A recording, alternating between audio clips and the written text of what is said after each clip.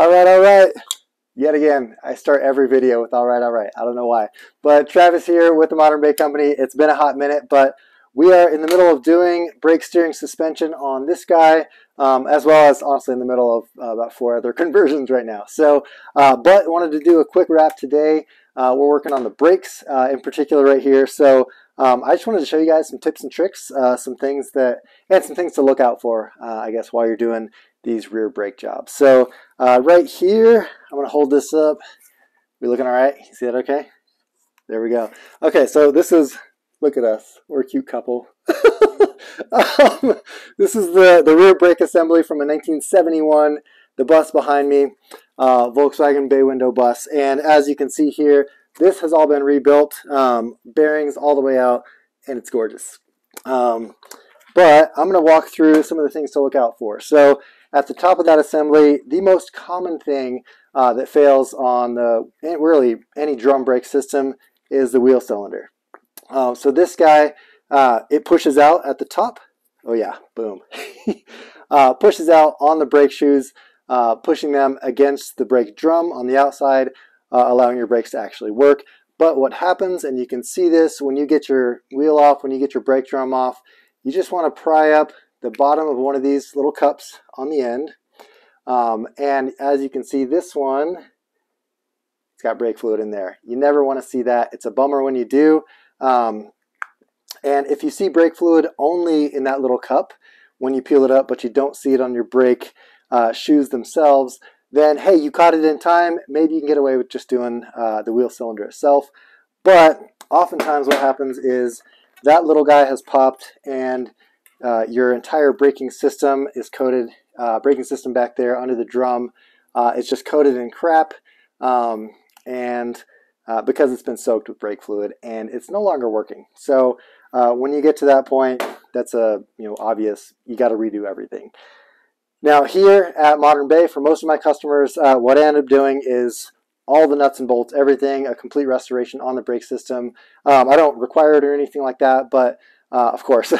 But from a safety perspective, it's a good idea to make sure that system is 100% operating up to spec. So moving on with the video here, other things we want to look out for, things that I often see, when I'm doing these.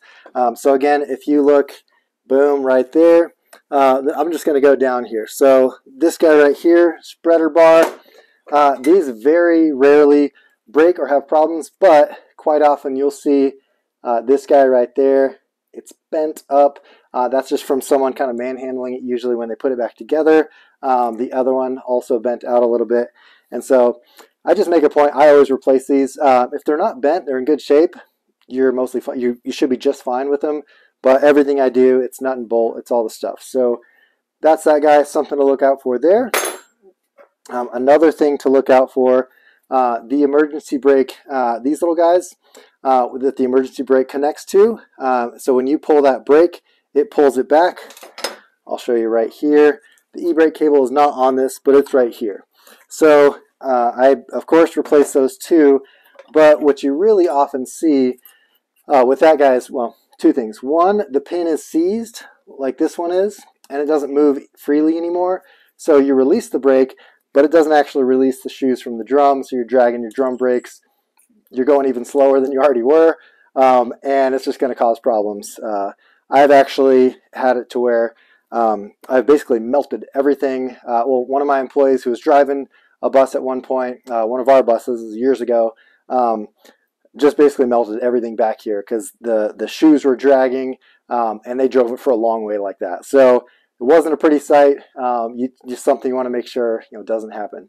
More often than not, though, these are seized, and so it need to be replaced. And this system, actually, I was surprised to see a pin. Sometimes people, if they don't have the pins, the proper hardware, they just put like a bolt and a little tack weld on the end of the nut to hold this on. Stuff like that. It's previous owner kind of stuff you never really want to see, but you often do. So that's that. Something else to look out for. Emergency brake cables. Again, I feel like I'm, I don't know. I always replace all this stuff.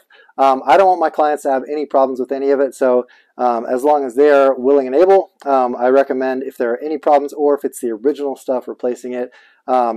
This is what's left of the e-brake cable. I just nipped these off real quick just to get them out easily. But you'll often see this. You see that okay? So this is right where this e-brake cable goes under the spring plate on the rear suspension. And you know, on this bus, after 51 years or so of use, it has worn through that outer sheathing. Thankfully, it has the outer sheathing, but at some point, it would start to wear through the inner sheathing as well.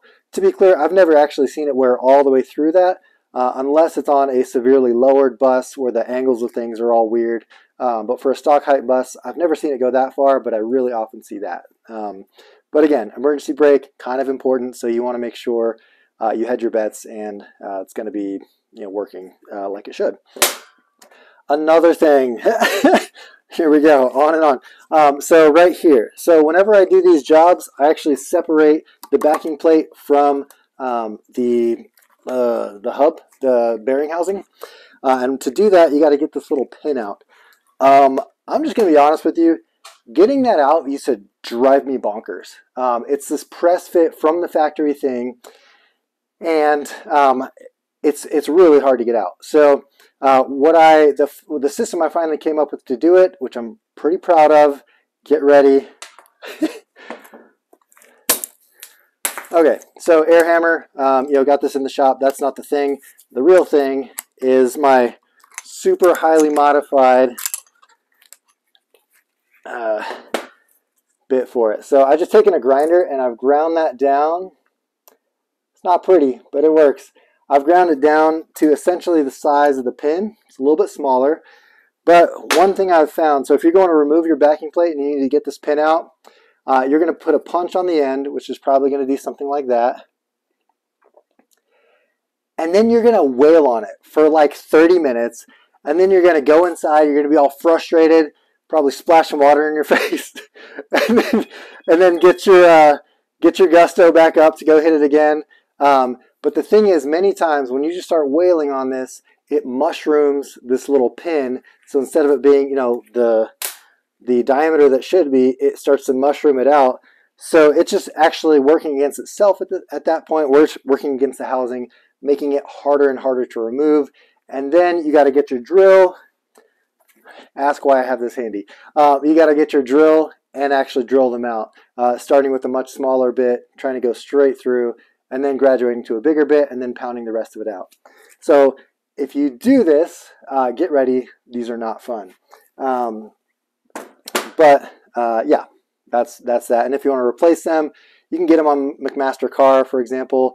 They're 10 millimeter pins, I think 22 millimeters long, chamfered edge, and should be good to go once you put it back in there. So that's that guy. Another thing I see quite often is on the axle stub, that little guy sticking out right here.